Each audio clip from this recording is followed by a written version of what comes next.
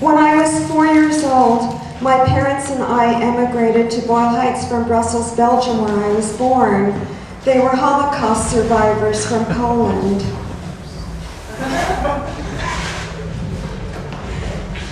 My mom instantly got me into showbiz and Maeglin Studios in Venice, on Venice Boulevard, where I studied acting, piano, and dance, and singing.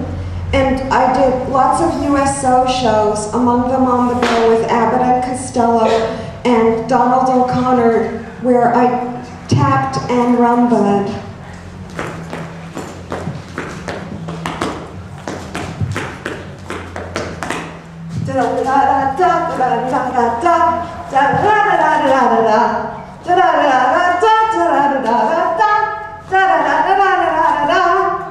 When I was 9, my singing and piano teacher, Bill Lockwood, told my mother that he was going to put me on the Rocket to Stardom Bob and Betty Aiko Oldsmobile Talent Scout show. Well, my mother told me at 3 a.m. that I was going to sing at 5 a.m., and I became really nervous. So she made me a cup of hot tea with lots of lemon and honey, and then we piled into a cab and drove over to the studio on Western Avenue. And I got on stage, and there was a camera trained on me like the crosshairs of a sniper's rifle. And I started to sing my little French song, Mademoiselle de Paris, only I gagged throughout the whole song. Someone won a trophy, but it wasn't me. When I was 12, I had to sing on Rocket to Stardom again, but this time I was ready. She's so chic and adorable, no one thinks it's deplorable when men all turn around just to see Mademoiselle de Paris. You bet girls get a kick from her, learn each cute little trick from her. In their hearts they would all like to be Mademoiselle de Paris. Ooh la la, ah oui oui, she's the spirit of spring in Paris. Ooh la la, ah oui oui, Mademoiselle, Mademoiselle de Paris. Paris, I won the trophy.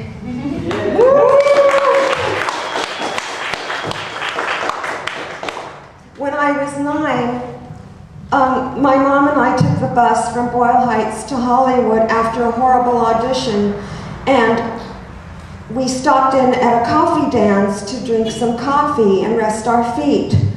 And it was on Highland and Hollywood Boulevard, and it was part of a chain of coffee dens all over the city in the early, well, mid-50s, something like that. Oh, wait, late 50s.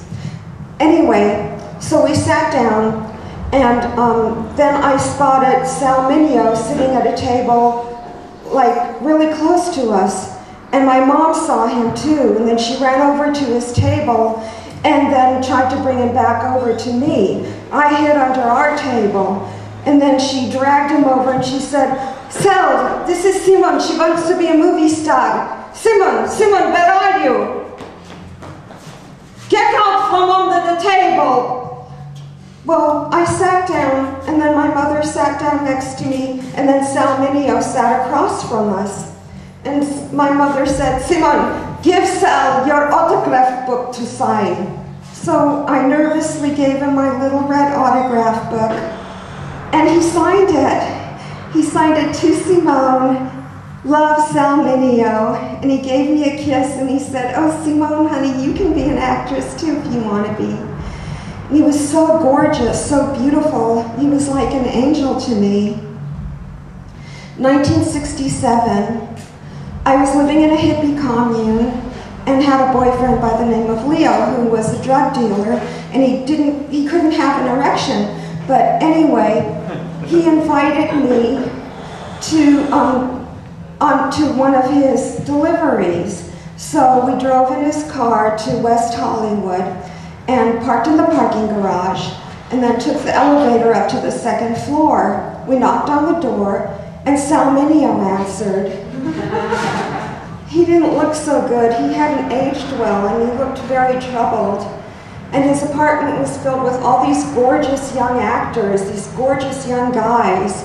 And one of them was Jay North from Dennis the Menace fame, and he said, "Hey man, got any rads?" I kind of felt sick to my stomach, and I said to Leo, "Please, let's get out of here." 1972. I was living on Ocean View Avenue, and my girlfriend Bibi was living down the street from me, and she was about to give birth to her son Channing. Beck was 2 or 3 years old then. I didn't know that she was about to pop out the baby, and I had trouble sleeping. And then I suddenly woke up where I thought I had woken up, and I could feel someone stabbing me like all over my body. Such horrible, deep penetrating stabs, but no pain. And then I fell back asleep. And then I woke up the next morning and turned on the TV.